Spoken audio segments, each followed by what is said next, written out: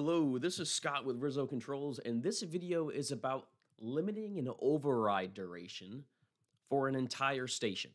Whether that's a Jace, whether that's a supervisor, doesn't matter. It's all done the same way.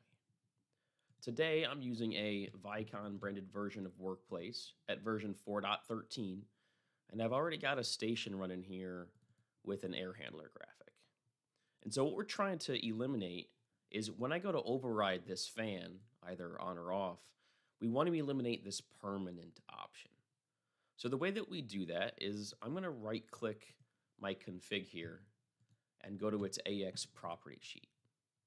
In the AX property sheet of my config space, I'm going to hit the chevrons on my Sys Info property slot, and I'm going to add a facet here with the little plus button.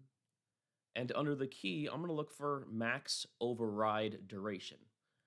We certainly want a relative amount of time, and maybe I say, hey, we don't want an override for more than 24 hours. Okay, cool. Let's click OK a few times. Something's highlighted in red here, so I've got to click this save button. And if I go back to my air handler graphic and try to override this fan off, now I can't go beyond this 24-hour mark. And this affects every writable in the station, right? So that includes my occupied set points. I can't override these for longer than 24 hours. If I try, say 25 hours, it's going to yell at me and say, hey, that's not a valid argument or a valid value in this case.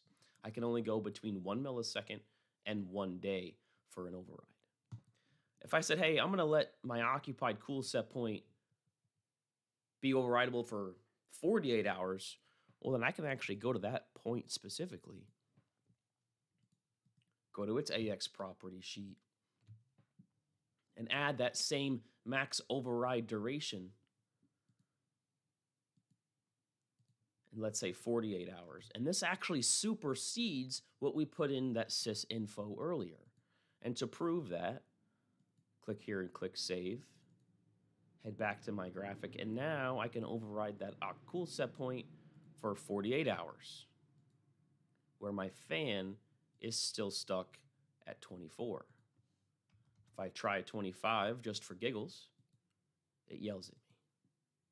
So hopefully that makes some sense. Additionally, the second part of this video is actually renaming this active and inactive invoke slots or action slots. The way I'm going to rename active and inactive is by going to my fan point here and going to its AX slot sheet.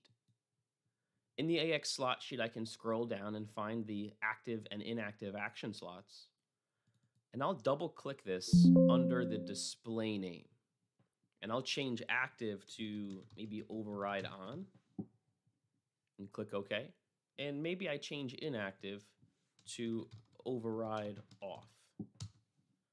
And now, if I go back to my graphic, now it's override on and off instead of active and inactive.